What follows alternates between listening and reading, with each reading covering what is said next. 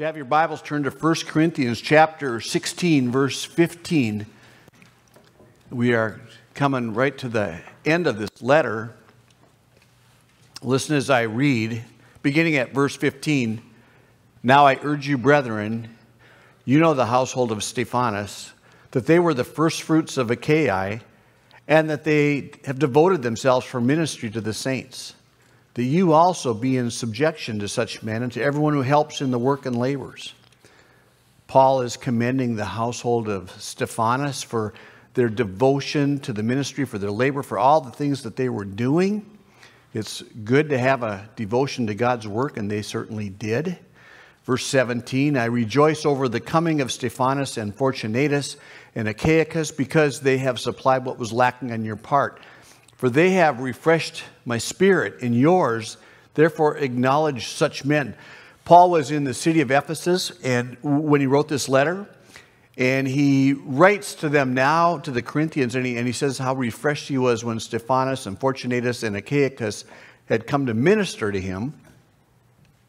Those guys really have some solid names, don't they? Paul writes and says what a blessing it was for Paul to receive these men, to hear from them. They came from the city of Corinth, from the church of Corinth, and they told him how the church was going. They ministered to him. They blessed him. And he wants to acknowledge these men. They were a blessing to him. Look at verse 19. It says, the churches of Asia greet you. Aquila and Prisca greet you heartily in the Lord with the church that's in their house. All the brethren greet you. Greet one another with a holy kiss. And so Paul now, when this letter is nearly closed, he sends his greetings from all the churches in Asia, greetings from Aquila and Prisca, greetings from all the brethren. There is just a love among all these churches, and he sends the love to the Corinthians from all these churches. And there's just this beautiful love between the churches, and there's a love among Christians today. We're in God's family, and there's this wonderful love in the churches. And so Paul says, greet one another with a holy kiss. And we do something similar here. We greet one another with a handshake. And it's really good to show that love and that affection to our brothers and sisters by just even grabbing their hands and saying, greetings, brother, greetings, sister, amen. And so we need to do that. And so then verse 21, Paul says, the greeting is in my own hand. Paul. Well, Paul lets the Corinthians know this letter is authentic. He wrote it. He lets them know he's the author by signing his name in his own writing. What Paul did, and what many of the writers in the New Testament did, is they would have a person write the letter, and they would dictate. But then at the end, after Paul would dictate and this person would write this letter out, then Paul at the very end, he'd put his signature on it. And that was the way to let those who read it know this is an authentic letter. This is truly from Paul. And so Paul says, the greeting is in my own hand, Paul. Now, something happens right here in this letter. He's closing this letter down. He's thanking them for ministering to him. He's greeting them. He's telling them greet each other with a holy kiss. He's just winding this letter down. And then it's like all of a sudden something happens right here when Paul's ending this letter. It just sure seems sudden. It just seems abrupt. All of a sudden, at the end of this letter, right when you're expecting it just to close down, Paul brings in something just so strong at the end. It's really kind of unexpected. And yet it was inspired by the Holy Spirit, so we know this is exactly how it was supposed to happen. And yet just reading a letter like this, you would not expect a sentence like this to happen right now at the end, after he's just closing things down and telling everyone to greet each other and giving thanksgiving and all this. All of a sudden he comes up with this verse 22. If anyone does not love the Lord, he's to be accursed. Maranatha. Those are strong words. They're not something you'd expect at the end of a letter. If anyone does not love the Lord, he's to be accursed. Maranatha. It really raises some questions. Let's raise some questions. The first question, Who is Paul referring to when he says, if anybody does not love the Lord? The second question, what does Paul mean when he says he is to be accursed? And a third question, why does he say Maranatha? Well, let's look at that first question. Who is Paul referring to when he says, if anybody does not love the Lord? There are people who reject the Lord. They don't want him. They don't seek him. They don't wish to come under his lordship. They don't want to follow him. They don't want to obey him. They do not love the Lord. Paul is referring to all these people. He is referring to anybody who does not love the Lord. If anybody does not love the Lord, he is to be accursed. Now, to not love the Lord, that is the natural state of the unbeliever. The natural man, the man without Christ. He does not love the Lord. In fact, the Bible says that the natural man, the one without Christ, that he is hostile to God. Now, a person might say, well, I know people who are Christians. Oh, I'm sorry. I know people who are not Christians, but they don't seem to be hostile to God. Outwardly, they might not look hostile to God, but the Bible says they are. In Romans 8:7, it says, the mind set on the flesh is hostile toward God, for it does not subject itself to the law of God, for it's not even able to do so. And so the mind set on the flesh, that is the person who is in his natural state, the person who's not a believer, the Bible says they are hostile to God. You might not see acts of hostility towards God, but inside where you can't see, there is a hostility inside. They don't love the Lord. Let me describe a few types of people who do not love the Lord. There's the regular everyday guy. Regular everyday guy. He's a decent enough guy, a guy you might know at work or a neighbor. He has a job. He has a family, a wife and kids. He's responsible. He pays his bills. He works. He has fun. He seems to be just an ordinary, regular guy. Now, he doesn't go to church. He doesn't pray. He doesn't read the Bible. He doesn't think about the things of the Lord. He just lives his life without the Lord. He's not thinking about it. He doesn't look like he has any hostility towards the Lord, but the Bible says he does. Romans 8:7, the mindset on the flesh is hostile toward God. This man is just living his life. He doesn't think about the things of God. It might not look like, well, it might look like he's neutral towards God. Like he's neutral. Not for God, not against God. But the truth is, there's no neutral ground with the Lord. Jesus said in Luke 11:23, he who is not with me is against me. He who does not gather with me scatters. This guy seems like an ordinary guy, but in his heart, he truly does reject the Lord. He does not love the Lord. And so Christian, the regular, everyday, ordinary man or woman who doesn't know the Lord, who's just going along through life, that person does not love the Lord. And that's a serious thing, because 1 Corinthians 16:22 says, if anyone does not love the Lord, he's to be accursed. And so one type of person who does not love the Lord, the average, regular, ordinary guy just going through life who's not a Christian.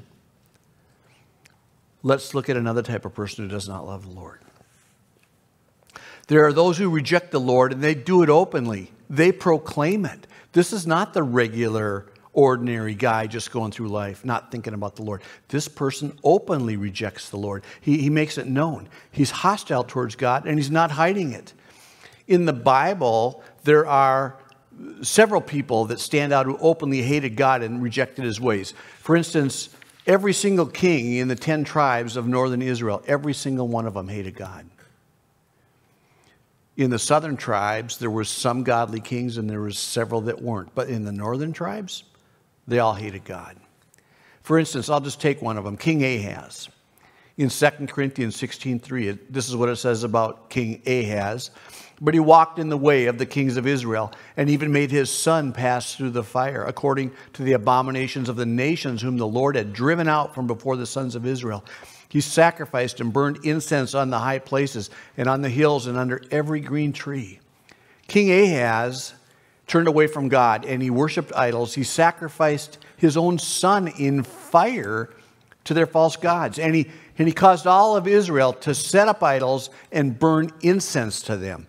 As the Bible says, under every green tree, on every high hill, there was idols. Ahaz set them up. Ahaz did not love the Lord. Instead, he rejected the Lord openly, and he practiced idolatry openly. In the New Testament, we see an open hostility towards Jesus Christ. The Pharisees and the religious leaders, they hated the Lord. They determined in their hearts that they would even kill him. In John 11:53, it says, so from that day on, they planned together to kill him. And so there was, and there still are, people who, they're not just regular guys just going through life. There are people also who openly reject Christ, and they make it known. They don't hide it. They proclaim it. They do not love the Lord, and they let you know it.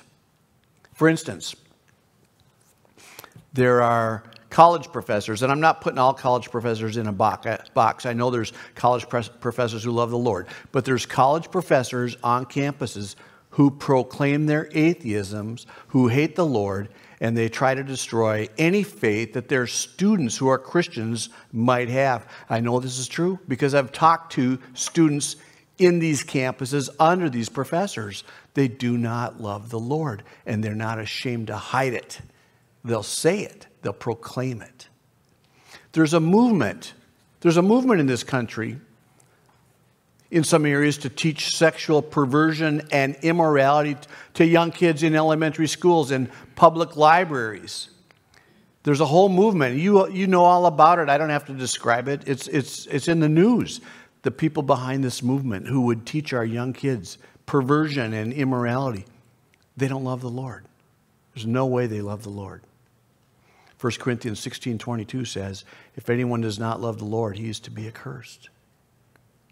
Today we see, and I don't know how else to put it, we see a massive slaughter of babies right here in the United States. Babies made in God's image being torn right out of their mother's wombs, and it's legal. It's not legal in God's eyes. It never has been, never will be, but it's legal in man's eyes.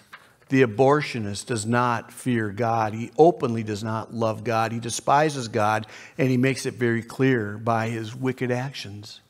The wicked practice of murdering babies in the womb. It's an abomination to the Lord, and the people who promote it, and the people who participate in it, and the people who walk around with signs and show openly, they show openly that they don't love the Lord. There's forgiveness, there's salvation for those who repent, but for those who do not, they do not love the Lord. And the Bible says if anyone does not love the Lord, he's to be accursed. So the practice of abortion, the whole movement of making it legal, just one example that reveals people who do not fear God, who openly do not love the Lord.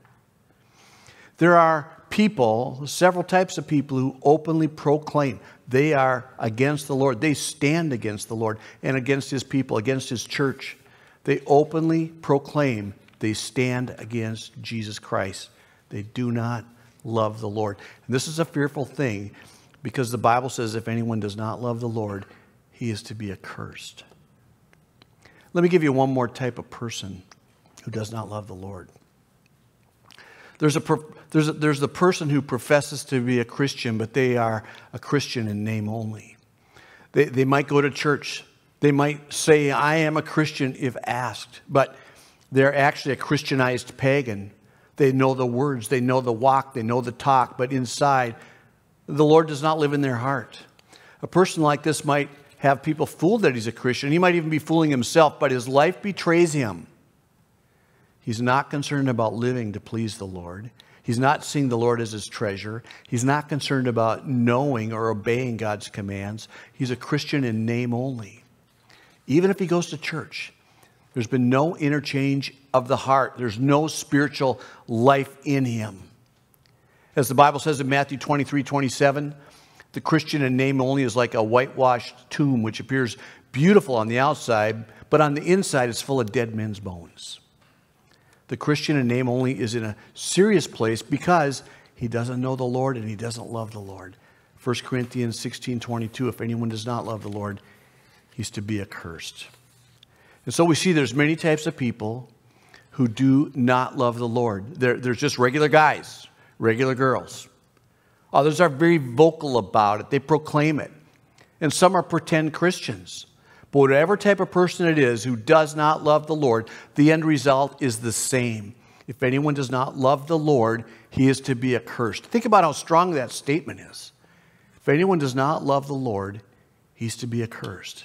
And so we raised the question, who is Paul referring to when he says, if anybody does not love the Lord? He's referring literally to anybody who does not love the Lord.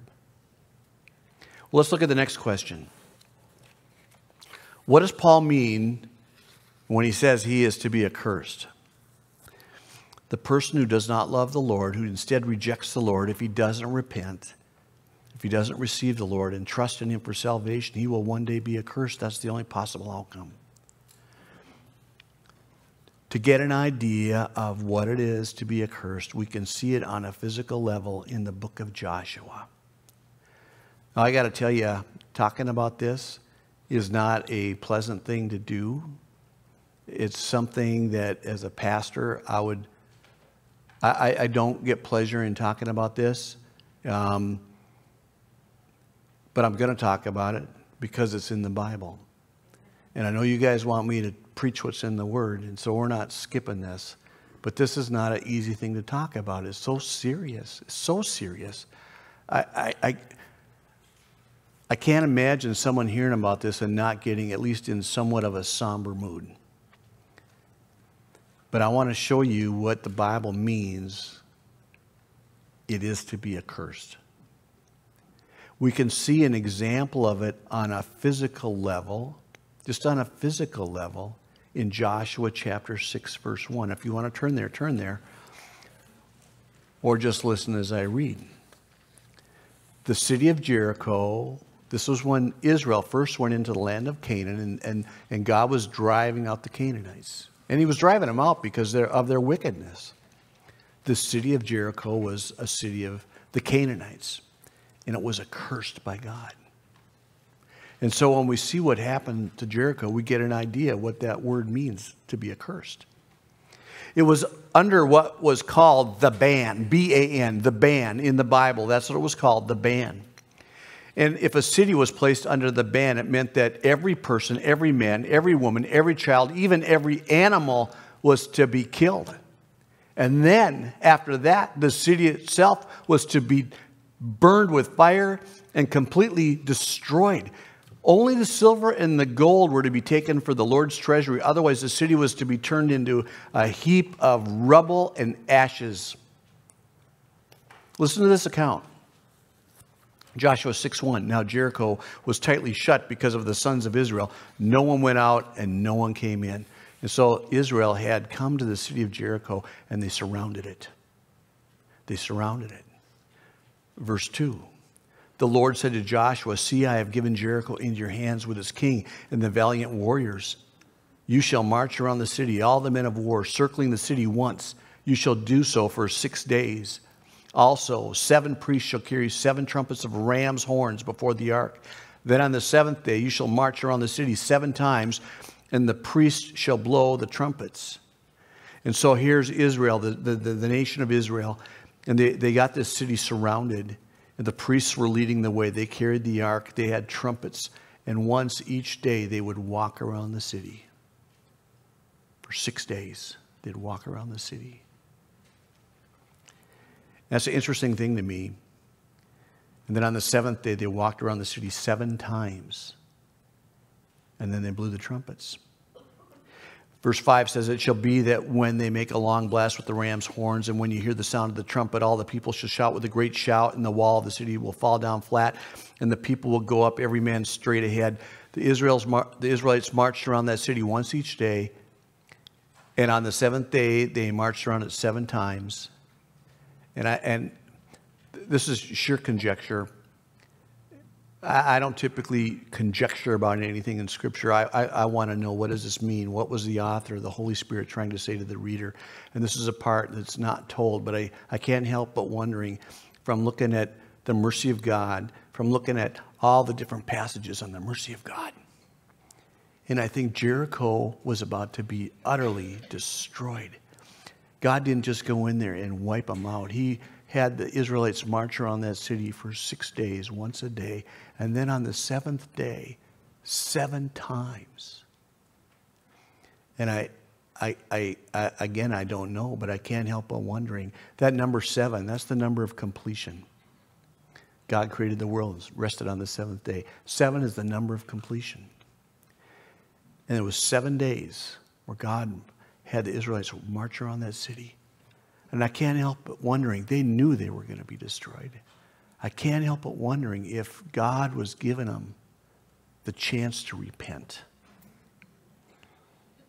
I don't know. I don't know. So I'm not saying he was. I don't know. But it makes me wonder, because they marched around. They marched around. They marched around. And they did that. And then on the 7th day, like this is your last chance, they marched around 7 times.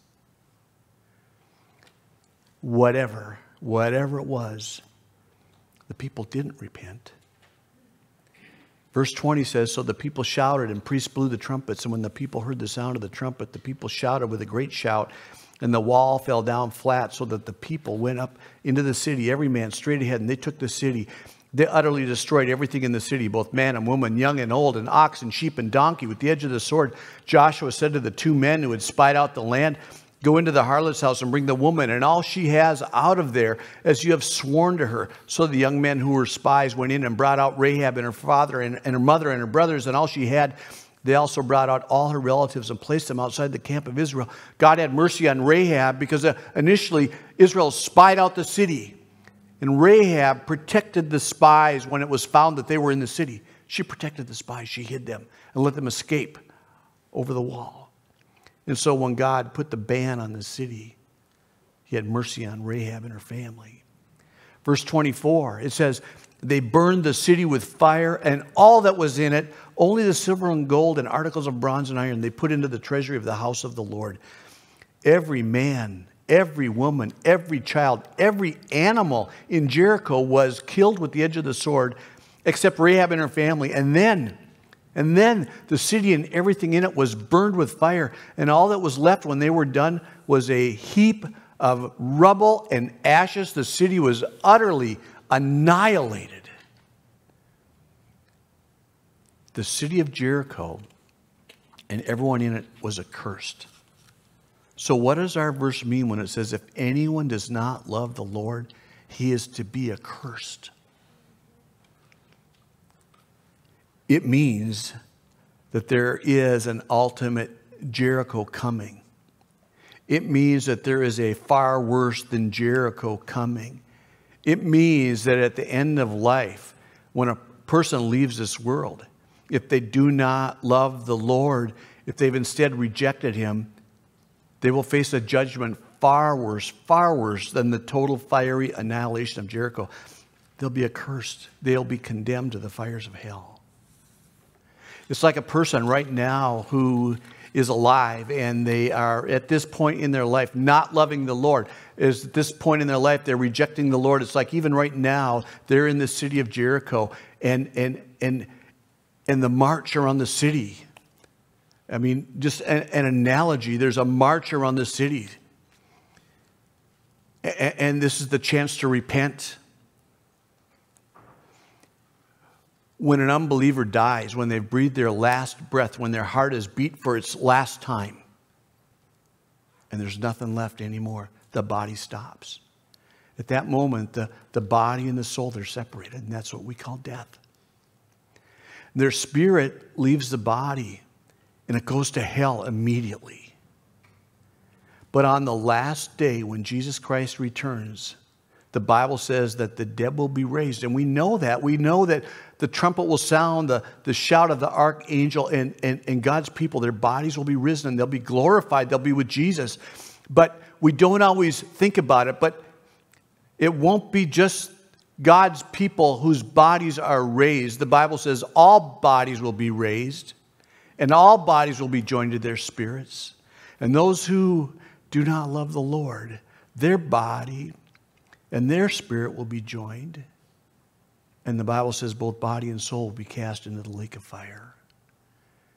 Matthew 10:28 says, do not fear those who kill the body, but are unable to kill the soul, but rather fear him who is able to destroy both soul and body in hell. Body, this very body, is going to rise, Christian. And those who don't believe, body and soul will be in hell. How can you possibly describe hell and do it justice? It's hard enough to describe what happened to Jericho and do it justice. But how can you describe hell? There is no place like it on the earth. Jericho was accursed. Every man, every woman, every child, even every animal was slaughtered with the sword. God completely and utterly wiped that city out and then burned it to a heap of ashes and rubble. There was nothing left of it. If that's what it is to be accursed just on a physical level, what must it be like to be accursed in eternity? Hell is far beyond what happened to Jericho. Understand this. Hell was created by God for the devil and his angels. You think about that. Hell was created for the devil and his angels. Matthew 25:41 says, "Then he will also say to those on his left, 'Depart from me, accursed ones, into the eternal fire, which has been prepared for the devil and his angels.'" We know from the Bible, hell will be a place of burning fire and darkness. It will be a place of fear and torment and suffering, and it won't come to an end, ever. Revelation 14:11 says, "And the smoke of their torment goes up forever and ever. They have no rest day and night." The thought of hell is so terrifying. It is so terrifying. It should elicit the fear of God. And if a person can imagine even for a moment what it's like, it will elicit the fear of God. And if it does, that's a good thing, because the Bible says in Proverbs 1:7, "The fear of the Lord is the beginning of knowledge. Fools despise wisdom and instruction."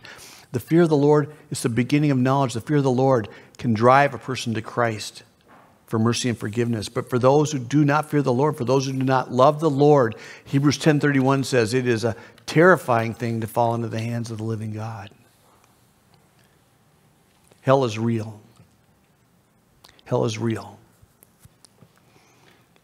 I've done a lot of funerals over the years. And one thing that I really don't like to do, I do it, but I don't like to do it. I don't like to do the funeral of someone who's an unbeliever. It's almost like, what do you say? You can't rightly say they're better off, because they're definitely not. I give the gospel at those funerals. That's what I do. I give the gospel. But you think about, at the end of a funeral, what we do, and you know all this, you've all been to a funeral, you go to the cemetery. You go to the cemetery, and there's a short graveside service, just commending the body to the Lord, commending the body to the ground and the spirit to the Lord. And you look around, and you see all these graves. And it makes you realize, we're alive right now. And we're alive. There's especially with young people, but there's this thing where you almost think, that's so far away. There's something unreal about it. It's like it's just not even going to happen, but it is. And then you see the reality of it when someone dies. You see the reality of it when you see one of your relatives die. And you see the reality of it when you walk through the graveyard and you see actual names and dates. That time, that year, that person was born, and that year they died. And there was a life there. There was a whole life. And now that soul left that body. And where is it? Wherever it is, it's there forever. Wherever it is, it's eternal. We have this time right now, this short time called life, 70, 80 years by strength. And then our body can no longer sustain holding on to our soul. Our body dies. And our soul goes on. And it's eternal, wherever it goes. Hell is real. And for those who enter there, it's final. And there's no hope for them. There's no escape. There's no relief. When the sun burns out, hell will still be going. There is nothing more fearful, nothing more terrifying than one day waking up in hell. Isaiah, the prophet, mentions some sinners who realized their danger of hell. And it says this, Isaiah 33:14, the sinners in Zion are afraid. Trembling has seized the godless. Who among us can dwell with the consuming fire? Who among us can dwell with everlasting burnings?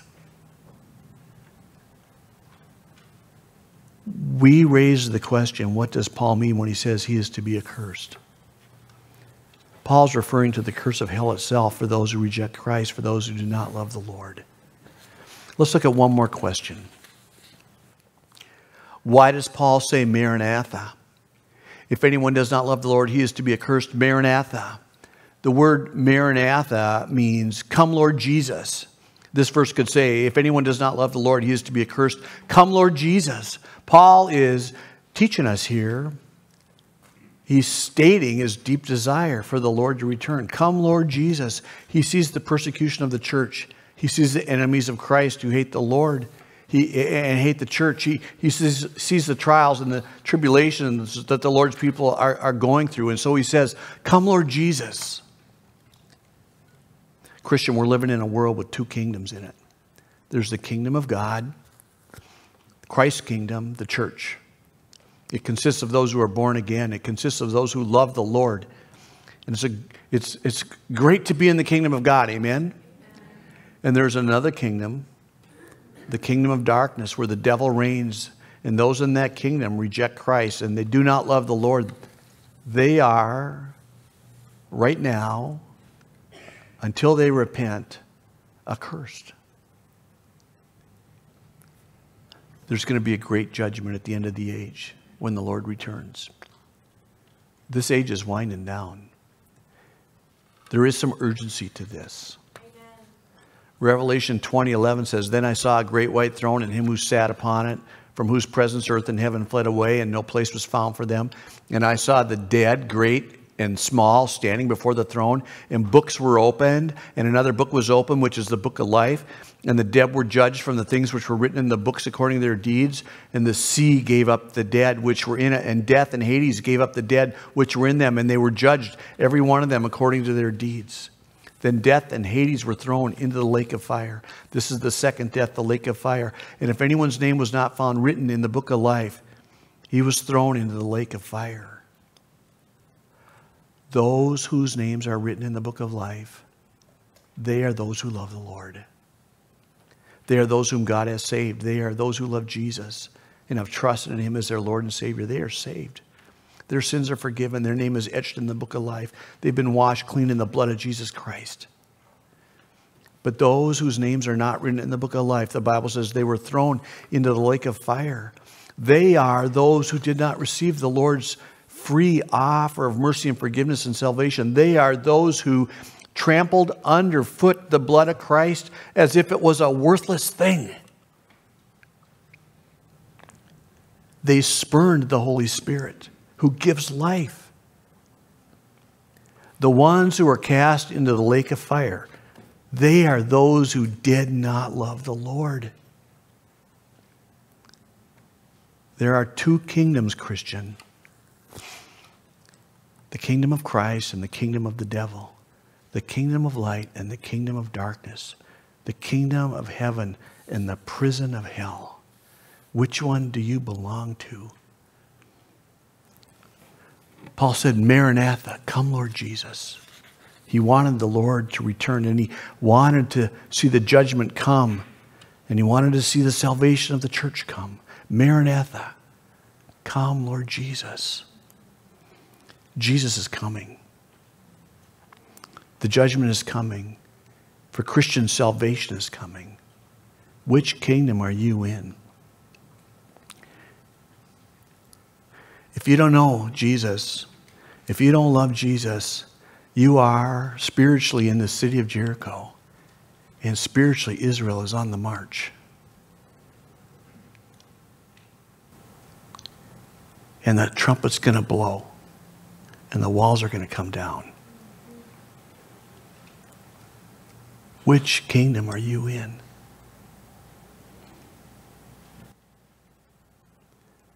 Come, Lord Jesus. Amen. Amen. Let's pray. Father, we just pray today that we just receive your message, your word into our hearts. I pray today, Lord, if there's someone sitting here in this church right now, or someone listening online, and they don't know which kingdom they belong to. Lord, may they have the fear of the Lord. Lord, may they bow down to you and surrender to you. May they just fold their hands and close their eyes and say, come, Lord Jesus, into my heart, into my life, and save me. Have mercy on me. And Father, you will. And we thank you for that. We pray in Jesus' name. Amen.